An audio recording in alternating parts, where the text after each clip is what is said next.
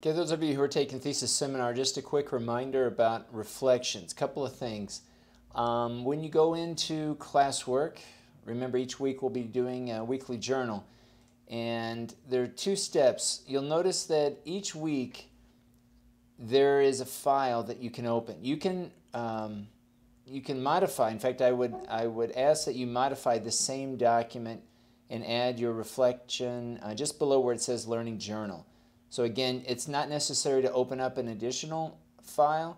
You can use the same file, make the changes here, and that's basically all you have to do. The second step, once you have completed your weekly journal, is to go back to Google Classroom and turn it in. And it's a little bit difficult to show you here because I'm not logged in as a student, but if you notice here, these are those who have turned it in and have received a grade.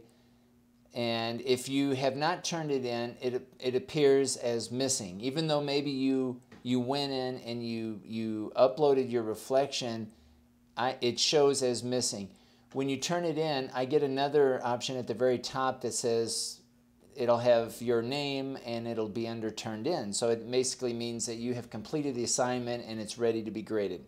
So for me, I have three different statuses. One is turn in, one is assigned, which means again the assignment has not been turned in, regardless if it's been completed or not. Because I can go in here and see if you've completed it, but I don't know that you've completed it until you've turned it in. And then of course those who have graded or have been the assignments that have been graded. Okay, so again, two tips here for completing your journals. Number one, please include the reflection in the same document.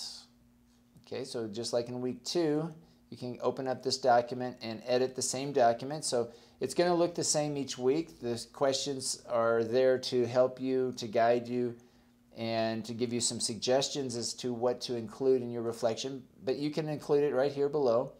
And then go back to Google Classroom and turn it in. Again, you can do most of this, if not all of this, in fact, on your cell phone if you wish. If you have any questions about how to turn in your reflection, please let me know.